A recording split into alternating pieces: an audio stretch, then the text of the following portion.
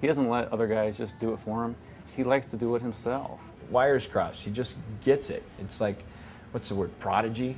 He has a palate that is unbelievable. I mean, his palate is so refined. These are a reason for being. Born to brew. That's beautiful. That would sum it up.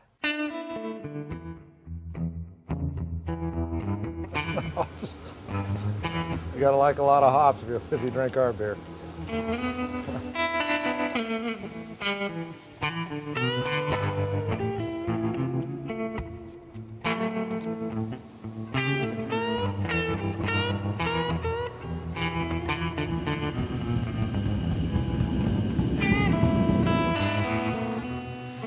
I think John just has to be a genius. I don't know how his genius operates, but you don't make world-class products across the range of styles that he does. It's not just one, it's like 20 or it's 30. So that has to be gift. Gotta get the yeast. He's able to taste things as they're progressing through the brew system. Yeah, there she goes. He's brewing on a 50-barrel system. So he's brewing 100 kegs at a time. You can't afford to make mistakes when you're brewing 100 kegs at a time. Over the years, we have never backed off on the quality of the product and our ingredients. If you're a $5.99 six-pack, you're going to taste it because the bean counters are going to tell you what to put in your beer. They don't do that here. They don't tell me what to put in my beer.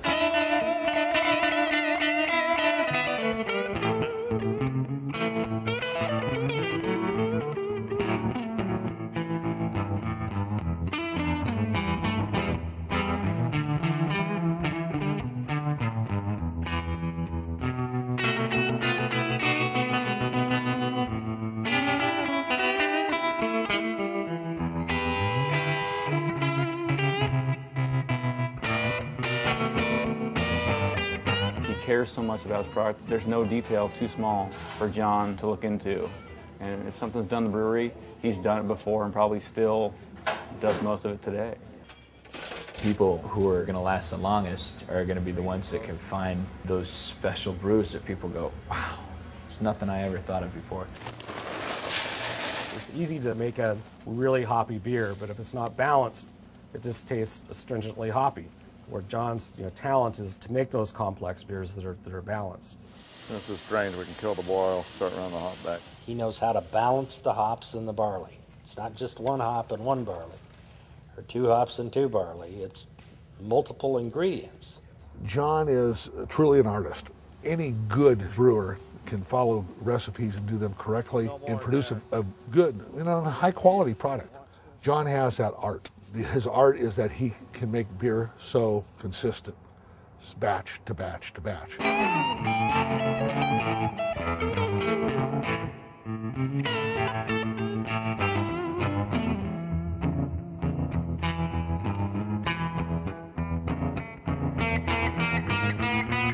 You know what OSHA stands for? John is just hilarious. He's a man of few words, but when he talks, you gotta listen. Oh shit, here again.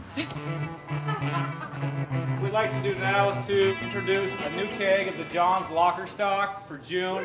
Fantastic beer called the Alt Beer. That's a pretty aggressive program. Unfiltered, unfined, uncompromised.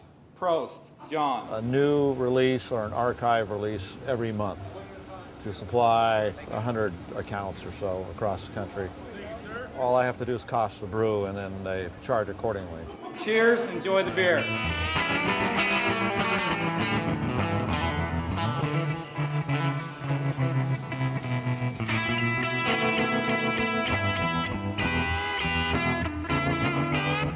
When you hop the wort when it's boiling, that aroma, that just does it all for me. I see little kids walking, going to the brewer's pub. 90% of them are going like that. But the smell of the boiling wort with the hops, oh, I live for that smell. You want to turn on the inside tank and turn off the outside for me? I was just born to do this job. I know it in my heart. This is my thing, man. I'll die doing it. Don't ever get me off the floor.